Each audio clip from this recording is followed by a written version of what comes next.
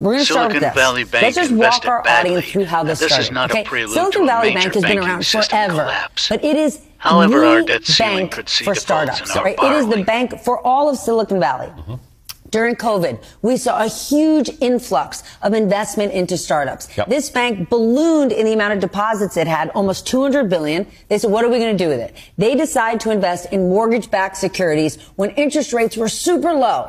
So, of course, interest rates go up. The value of those securities plummet. So they say, we got a shortfall. What are we going to do?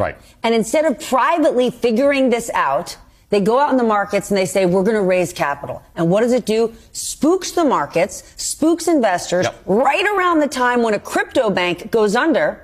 And so, in fact, the irony is that the two aren't connected. They're not connected. But everybody on Twitter is telling me, see, this is what happens when you mess with crypto. Correct. And so horrible communication around this. You see investors, you see depositors pull their money overnight, stock tanks, and boom, next thing you know, run on the bank. The FDIC has taken it over.